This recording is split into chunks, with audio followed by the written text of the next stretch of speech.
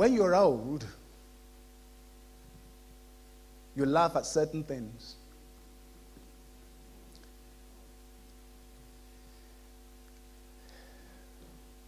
Have you noticed?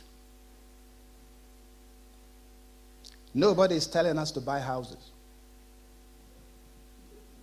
Come to seminar to learn how to buy houses. No. Why? Because they're cheap. It's only when things are expensive, about to fall, that everybody tells you how to do it, because they've already got houses they want to sell to gullible people. Rich people don't tell you how to be rich until they want to milk the poor.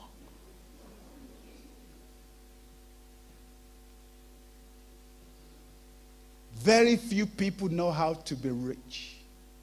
They won't tell you. When they are rich and they've taken all the money they can and they want extras, then they will tell you, come to my seminar.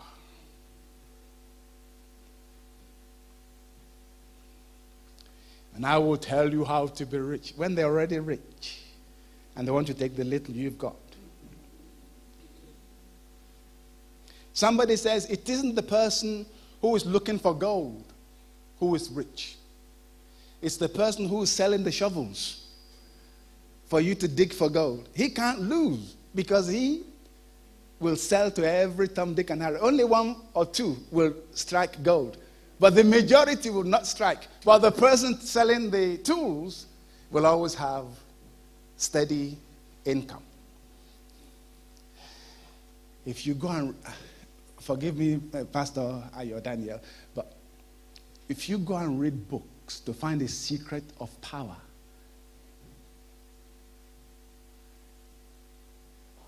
you will find that it is those who are no longer in power who write books about power.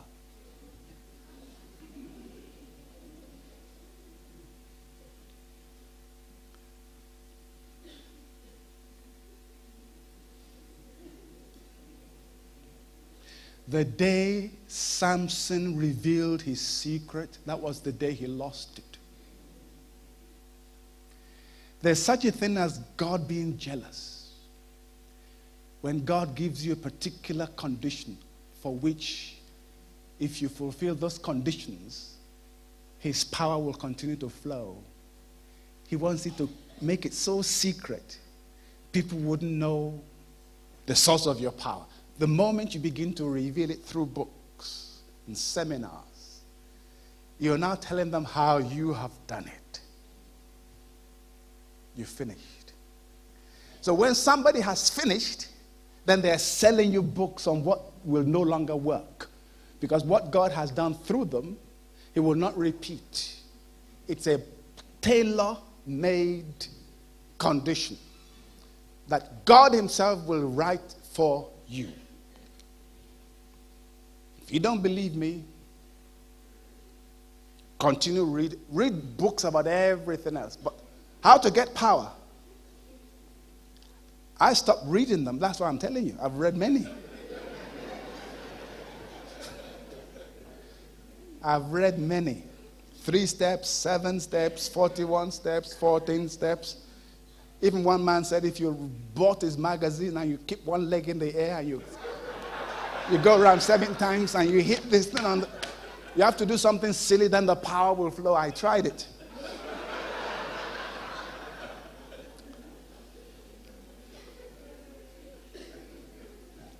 I'm ashamed of telling you I've tried many things. I've gone to America to find people who want. I used to fast and fast and fast, no power. Then somebody says you don't need to fast. So I went to America to find out.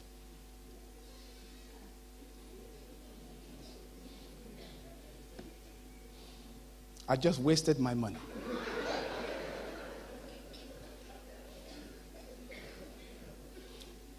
I've been saved, anointed, baptized in the Spirit. Went to Bible school, did everything. And somebody says they've only been saved 2 years.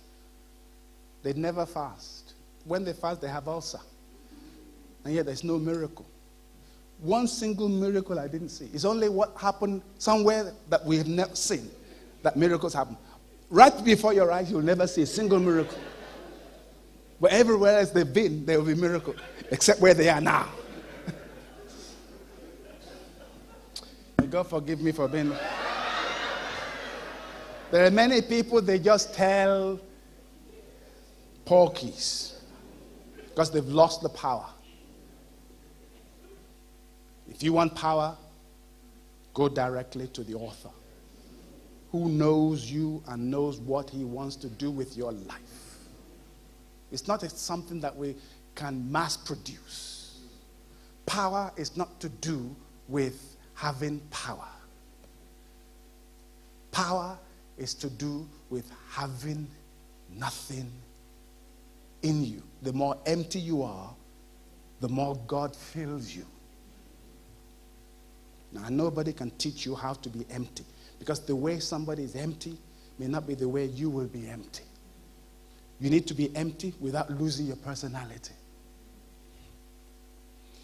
So what we need to find out are the price of God's miracle working power for you. God will tell you. Now, let me give you an account of how a struggling local pastor in America became America's man of faith and power.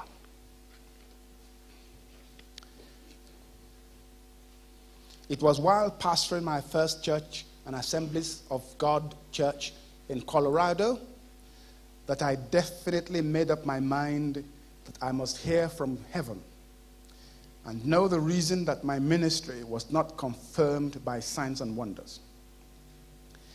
I felt sure that if I would fast and pray, God would in some way speak to me and reveal to me what stood between me and the miracle-working power of God in my ministry.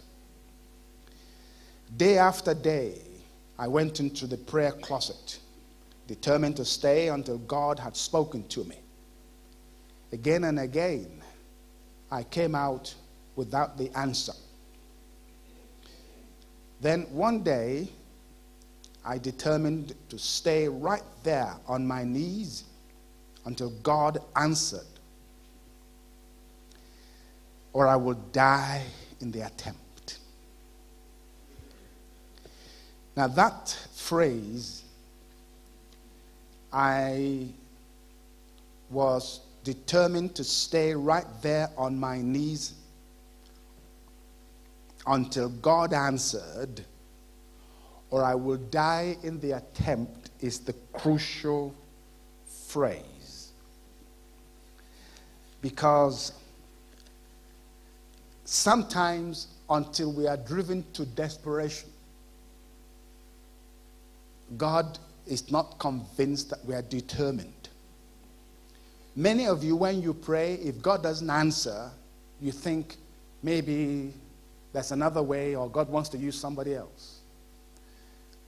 But if you will say like this pastor, if the Bible says the power will follow the anointing of the Holy Spirit, and I don't see the power following my ministry,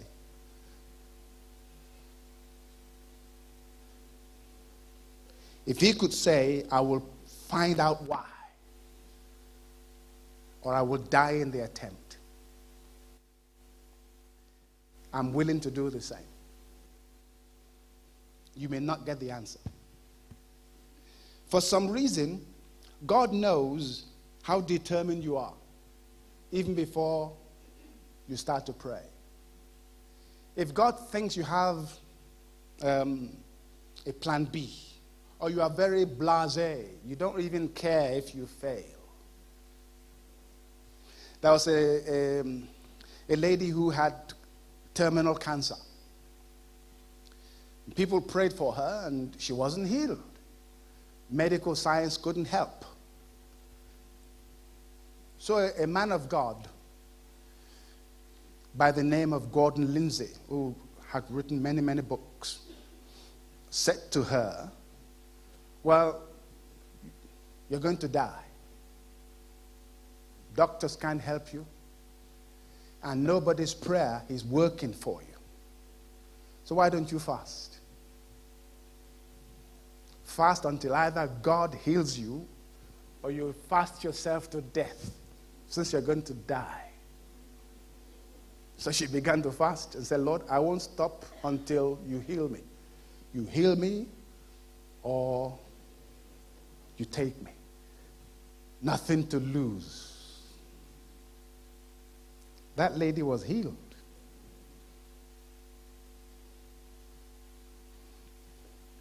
You know, there is certain faith that come up when you are fasting. Up to a certain level. Faith comes. And if you're desperate enough, you'll be amazed what God can do through a person who will not take no for an answer.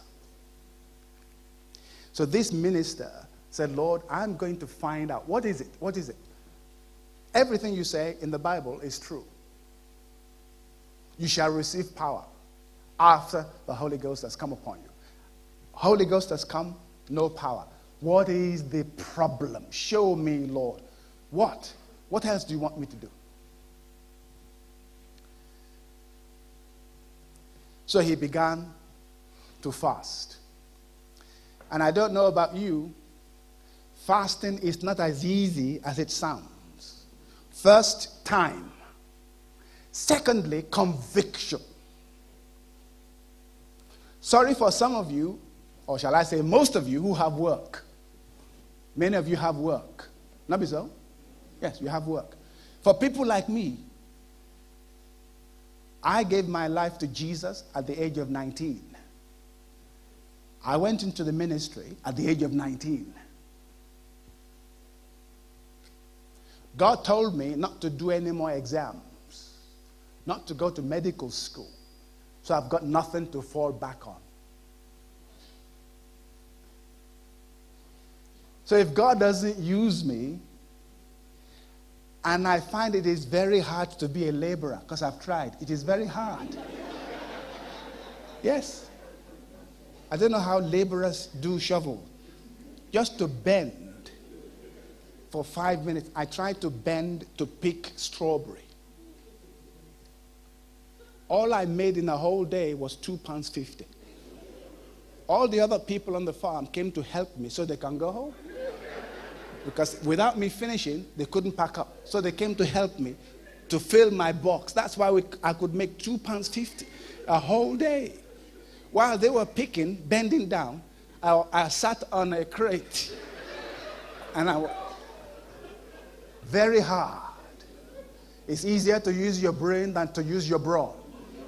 Especially if you're not used to it. Very, very hard.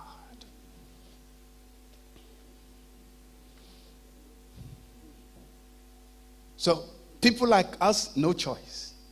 It's either God blesses me or I will die in the attempt. It's that kind of desperation that sometimes makes you successful.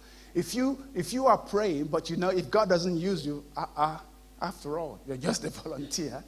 You're a chemist, you're a banker, you're a lawyer, you're a solicitor, you're a doctor. You're just helping the church.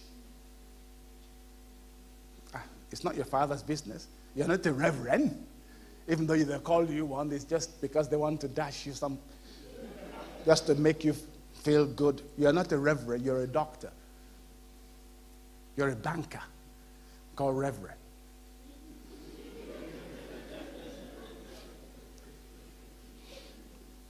But some like us, we're reverend from day one. No other job. No miracle, no bread.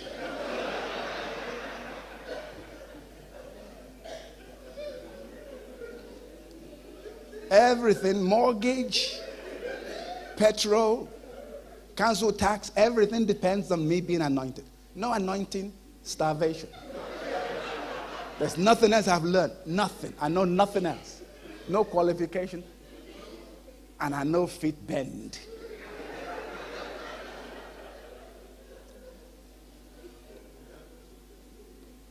So all these things matter when you pray. Do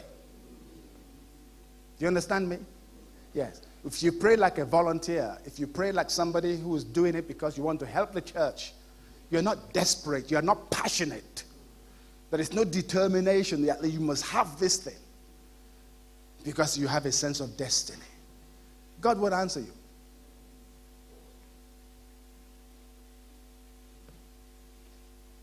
Believe me, God won't answer. Because sometimes, are you listening? You tell God, I'm going to fast for 3 days. You're not serious. If you're going to fast, you fast until you get the answer. Are you going to say, I'm looking for work, and I'm going to look for 3 weeks? If you are broke, you look for work until you find work. Isn't that right? You're not married, and you're looking for a wife. I will look for a wife 3 weeks. No wife for 3 weeks, I give up. You'll be in trouble. Most things in life that we want, we don't give time. We look until we find. Even if you're not happy with the one when the time is running out, you will take anyone that is left. It's better to have a bad wife than no wife. At least I have somebody I can fight with.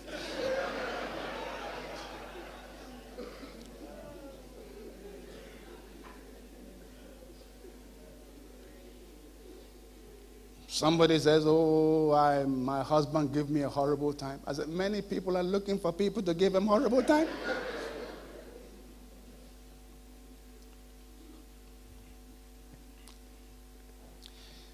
This is where I come to fasting. And this is where it becomes interesting. Let's go to Luke chapter 4 and look at fasting. Once you understand fasting,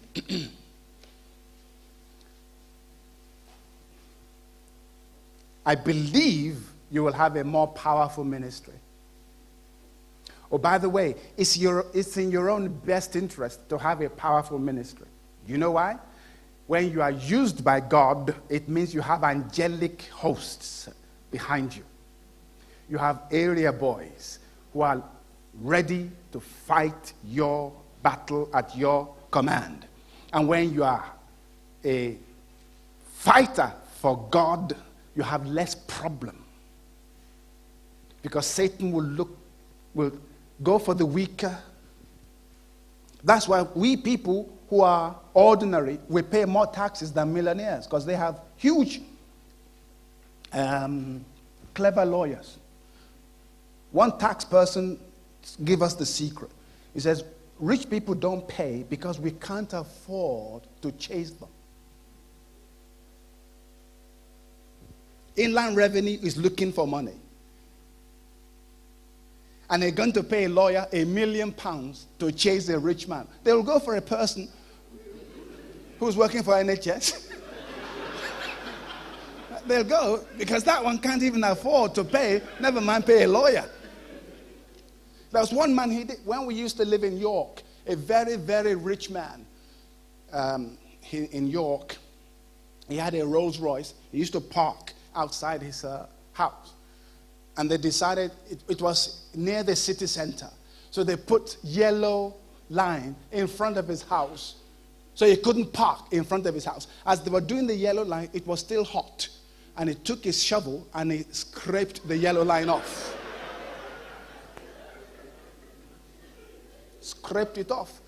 And it's against, you can't prosecute a person for breaking the law if there was no yellow line in front. Even though it is designated there should be a yellow line. So he scraped it off.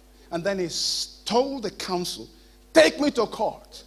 I have more money than you to waste on this case. They left him. Their budget doesn't allow them to fight the case.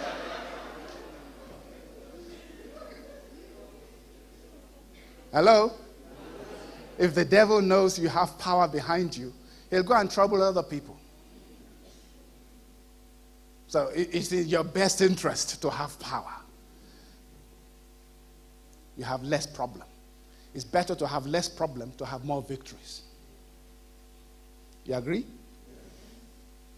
So let's look at the Gospel of Luke, chapter 4.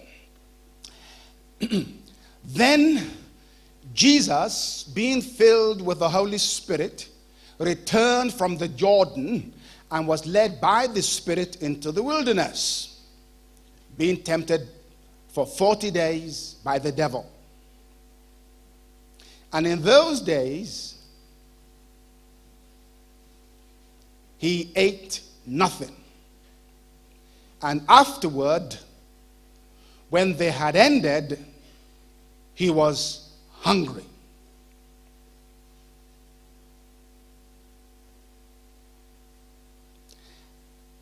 Third day, verse 3. And the devil said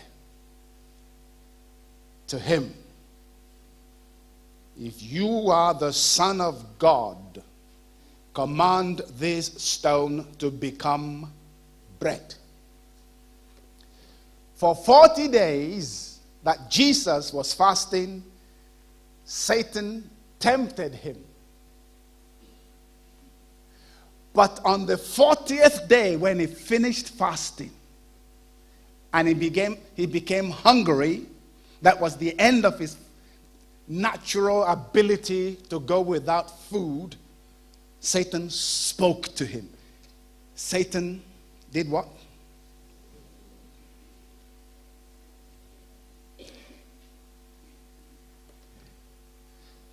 How did Satan speak? Because the Bible says later, afterwards, angels ministered to him. So we can put two and two together that angels must have appeared to him. In the same way, Satan must have appeared to him and then tempted him. But Satan obviously wouldn't appear to Jesus as Satan. Do you realize that Satan, check this out, the most person that resembles Jesus more than anybody is Satan.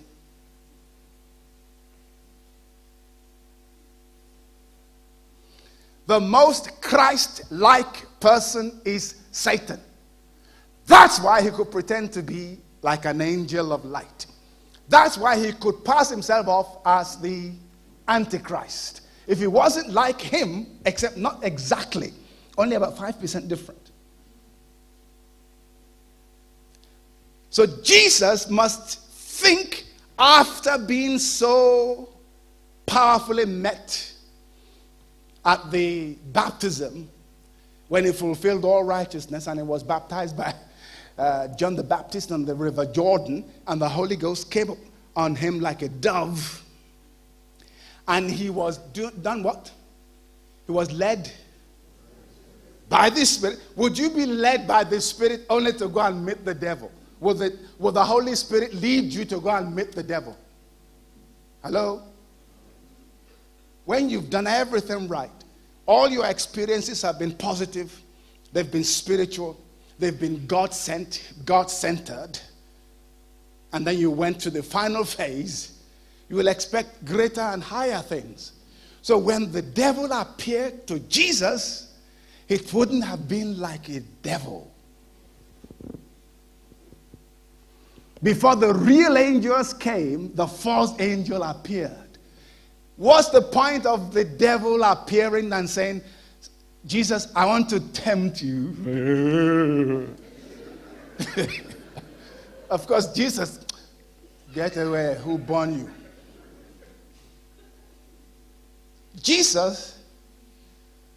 must have been thinking, hey, wait a minute, what's going on here? What kind of angel is my father sending to? Is it my father who's trying to see if I will bend, if I will change?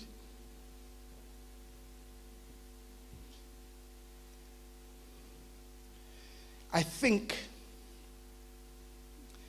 what made Satan come out was because Jesus did a complete fast. And from that time, Satan knew who was the boss. And I say, if you are going to do anything for the Lord, you start where Jesus started. Jesus never started his ministry until first and foremost he had an encounter with the devil. You can say he did an MOT. Satan tried hard to make him self-centered, to make him go after his own empire. And he succeeded where Adam failed. So from that moment, Satan knew that Jesus was his boss. But even for 40 days that Jesus was fasting, Satan did not appear. And until Satan appears and he challenges you and you defeat him, you haven't begun a ministry. Somebody says, well, if Satan is lying there in hell somewhere, why should I bother him and challenge him? Well, if you don't challenge him, then he's not going to take you seriously. He's not going to be able to say to you, Jesus I know, because we've had an encounter and he won. Paul I know, because we've had an encounter and he won.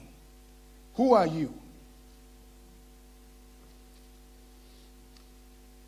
If you go to a medical school and you get all the degrees in the world, but you are not certified by the British Medical Association, you can't practice, at least not in England. You may have to go to some village somewhere outside of EU. You can't practice here. Somebody must attest that they know that you didn't just cram what you did to pass an exam. You're a true medical practitioner. In the same way, Satan needs to test you. Now, one of the reasons we fast is to bring out Satan from that hiding place so you and he will face each other.